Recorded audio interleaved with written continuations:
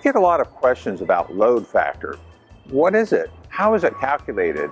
Is a high load factor good or bad? Simply put, load factor is a ratio of your facility's average load over your peak load. The formula is relatively simple.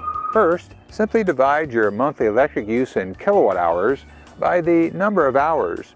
That number is your average load. Second, divide that number by your peak demand, which is what your utility charges you for every month. The result is your load factor, which is expressed as a percentage. But what the heck does that number mean? Well, a high load factor, anything over 70%, is considered good. And it means that your peak demand curve is relatively level, an indication that you're spreading out your demand, resulting in a lower peak demand charge. A lower load factor means that you have a higher peak demand compared to your average load.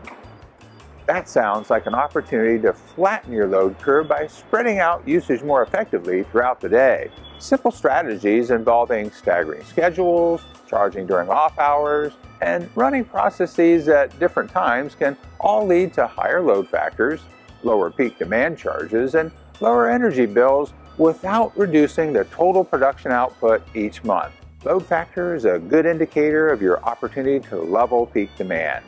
And that's something you should factor into your planning. It can save you quite a load of money.